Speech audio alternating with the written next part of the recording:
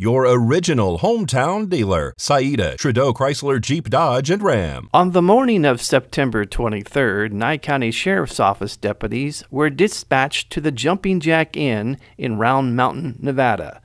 Officers met with a woman who stated that her daughter, Harlia Smith, is there at the inn and is violating her temporary protection order by being there.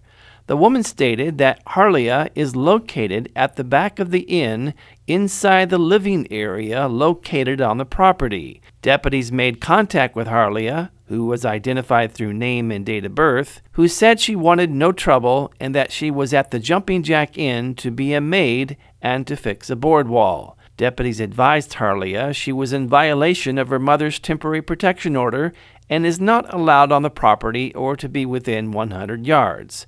The temporary protection order is in effect until October 15th of this year. Harlia Smith was placed under arrest for violating the protection order and was transported to the Nye County Detention Center.